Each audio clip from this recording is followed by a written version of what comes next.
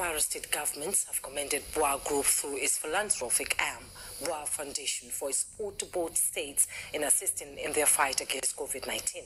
Gufan reports that BUA donated 6 ambulances, food supplies, and 100 million naira each to both states.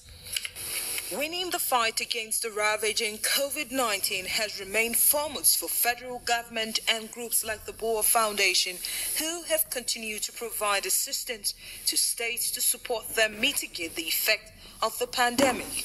This time around, Rivers and Kwara states are the beneficiaries. On behalf of our chairman, we are pleased to present these ambulances. Representative of BUA Foundation says the donations are designed to assist the governments in fighting the pandemic to a standstill as the number of cases continue to rise in Nigeria. We are showing our utmost support to present these 3 ambulances in addition to the 100 million naira donated to Rivers State.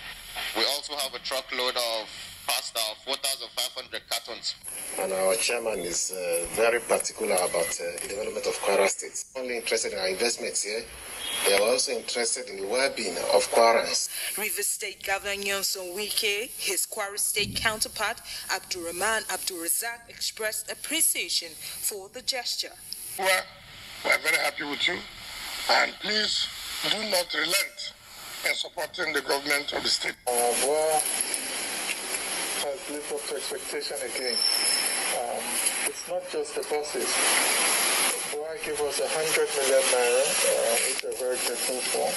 BUA Group says it has committed about $20 million to various efforts in tackling the virus within Nigeria since the outbreak. In Abuja, Gufan Shaji, NTA News.